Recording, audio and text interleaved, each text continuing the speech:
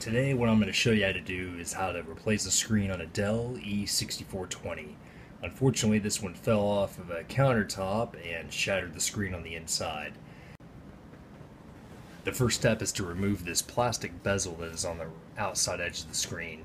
You can do this in a couple different ways. Really, you just need to get some tool, preferably something soft so you don't scuff up anything, to get up underneath here, and then there's just a few pop rivets. You go around the outside here and you just gradually loosen them up one by one. You may have to apply a good bit of pressure to do so. The next step requires the use of either a P0 or a P1 screwdriver. Here I'm using a P0.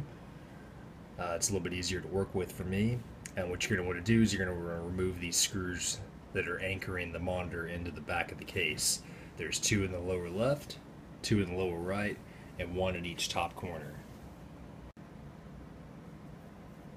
Now that the screws are removed, we can just pretty much pull the screen forward and up and out of the bracket that holds it here to the casing. So you're going to pull it forward from the top and then slide it out from the bottom.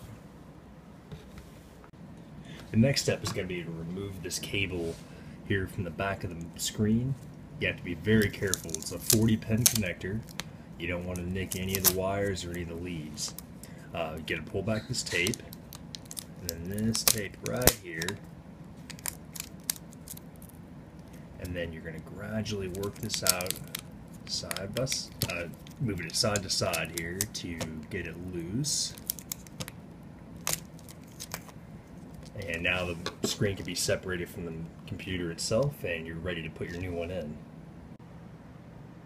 Now that the old monitor is removed, what you need to do next is actually remove these brackets on the outside of the old monitor, and there will be screws, one in each corner here on the sides, and we'll need to attach those new brackets to the old brackets to the new monitor.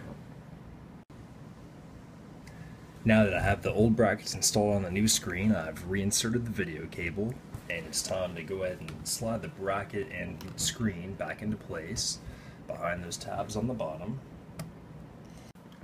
Now that I have the monitor laid back into place, before I go ahead and place the screws, just go ahead and turn the monitor on, test it and make sure the connection's good.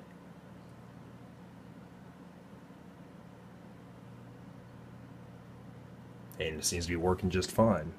Booting up here into Windows, so I'm going to go ahead and place our screws back in the corners exactly as they were before, and then reinstall the bezel. Alright, so now that I've got the screen back in place and it's tested and working, I've reinstalled the screws in the corners, and now it's time to just snap the bezel back into place. You should just be able to press it into the spots here. Again, you do want to be gentle and definitely don't press too hard near the edges of the screen.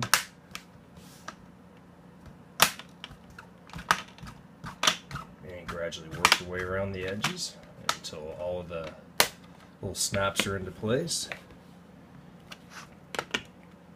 And if you have it all aligned, it should open and close easily, and the job will be complete.